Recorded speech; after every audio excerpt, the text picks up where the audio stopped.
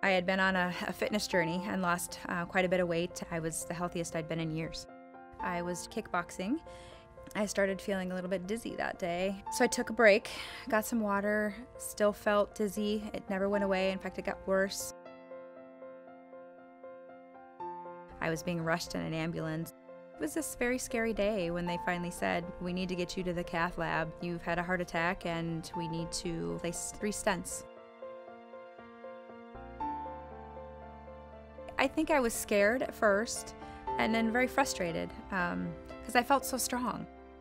My cardiologist actually told me that I would never ever kickbox again in recovery. Yeah, and I told them, "I'm going to prove you wrong."